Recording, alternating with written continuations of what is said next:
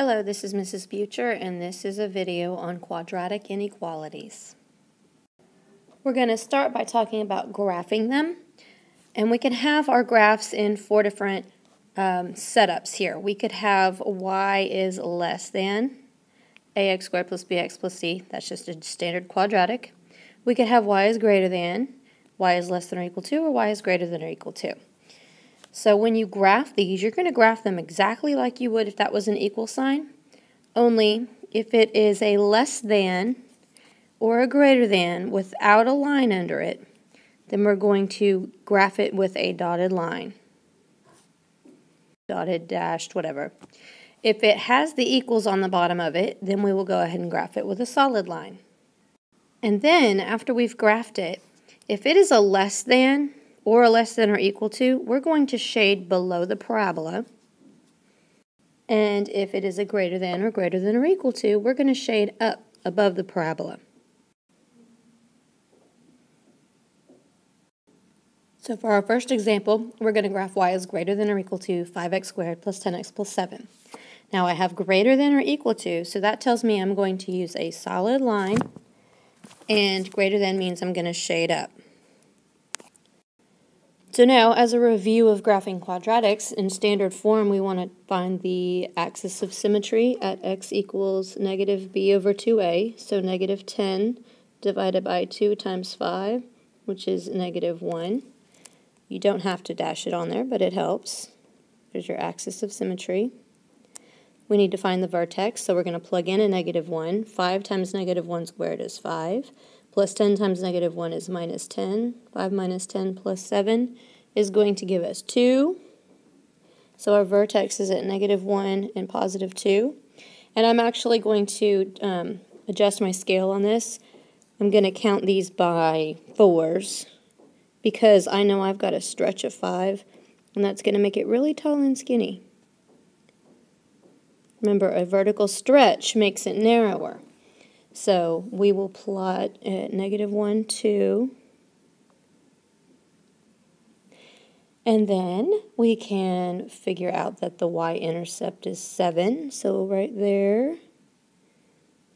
And mirror it across. And since we need one more point, if we plugged in a positive 1, we would get 5 plus 10 plus 7, which is 22. So 20, 24, we'd need to go up to here and mirror across. Now we're going to use a solid line.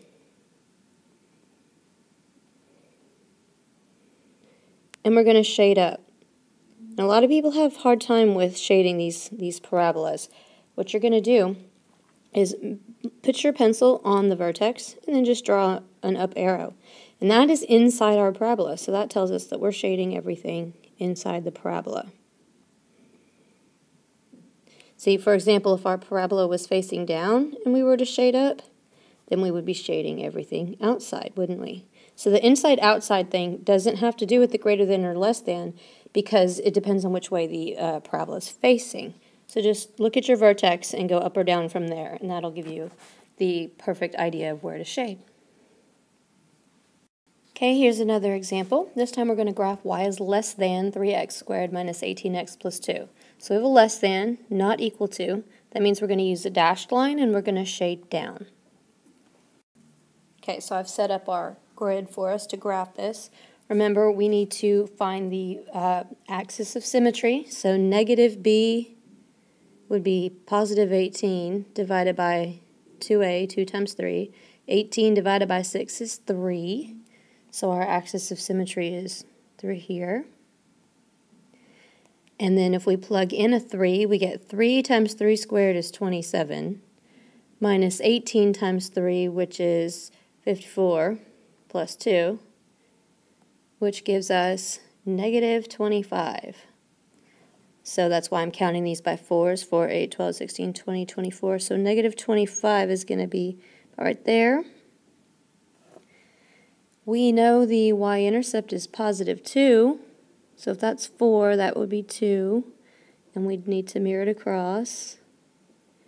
And then we just really need 2 more points inside here, so if we were to plug in a 2, we'd have 3 times 2 squared is 3 times 4, which is 12, minus 18 times 2, minus 36, plus 2.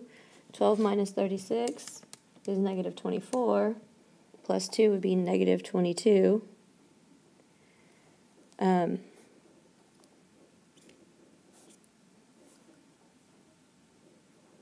It's about right here. And then we can mirror it across. And so that gives us our minimum of 5 points to sketch our curve. Only what did I just do wrong? We said we were going to do this with a dashed line, and I have no undo. So when you have no undo, and you forget, you can erase parts of your line, see? Or you can write me a note. This is supposed to be a dashed line, nice and big so I can see it. And then we're supposed to shade down. So down from here means we're going on the outside. So everything on the outside of this parabola is going to be shaded. You don't have to go so far out, but everything on the outside. And that's it. All right, so that was graphing. Now we're going to do solving quadratic inequalities. And I'm going to explain this with an example. So we want to solve the inequality x squared plus 2x plus 1 is greater than 9. So when you're graphing an inequality, you're just drawing it and shading. When we're solving, we're actually going to figure out what x values make this statement true. So the first thing that I want you to do is to rewrite it. You know how when we're solving quadratics, we always want to set it equal to 0? Well, let's do the same thing with the inequalities. So step 1, we're going to rewrite this equation with 0 on one side. We're going to have x squared plus 2x. And then if I subtract 9, I get minus 8 is greater than 0. After you've done that, we're going to solve the related quadratic. So if this were equal to 0, you would solve it. You can use whatever method you have. You could use factoring or quadratic formula, or you could use completing the square, whatever you like best. This one happens to factor nice and pretty, so we have x plus 4 and x minus 2, giving us zeros of x equals negative 4 and positive 2. The next thing we're going to do is sketch a number line, which is going to represent our x-axis, and I want you to mark the zeros on it. And then you look at your original quadratic and you can determine which way it opens. So you just sketch a parabola like that through its intercepts. It doesn't have to be plotted nicely or anything, you're just sketching it. So I'm going to switch the page and we'll do that in a sec. There you go. So a number line with the x-intercepts negative 4 and 2, and then I know this parabola opens up, so I just sketched a random opening up parabola through negative 4 and 2. It doesn't matter if it's to scale, it doesn't matter at all. We just want to know which way is it facing, so that we can then do step 4. All right, so now we're going to highlight the part of the parabola that corresponds to our inequality. Our original inequality said greater than 0. Greater than 0, remember this is your y. Where is your y value greater than 0? Is up here and up here. So we want to know what x's make our y's positive. So then you highlight the corresponding x values, which all you have to do is take it down, right? These are our x values that give us the positive part of the parabola. So then when you answer the question, we could say x is less than negative 4 or x is greater than 2. You could also put it in interval notation. I actually like that better. Negative infinity to negative 4, soft bracket, and 2 to infinity, soft brackets. So either way that you put it, it's fine. Inequality or interval.